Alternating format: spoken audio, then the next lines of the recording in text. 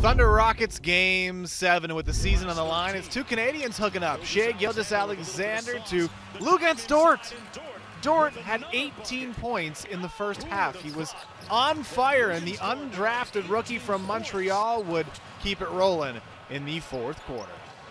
They've got numbers because Covington is trailing the play. Dort open. Lou Dort ties the game at 99. Lou Dort out here careering tonight. Dort, a career-high 30 points, is a record by a Canadian in a Game 7, surpassing the great Steve Nash. Final seconds of the game. Thunder down by 1. Shai finds Dort, but James Harden out of nowhere comes flying in to block the shot, then jumps out of the way of the ball. Even though Dort had already stepped out of bounds, it was still extremely cool. Harden went just 4 of 15 from the field and 1 of 9 from deep, but he comes through in the clutch with the block. Rockets win and advance 104-102.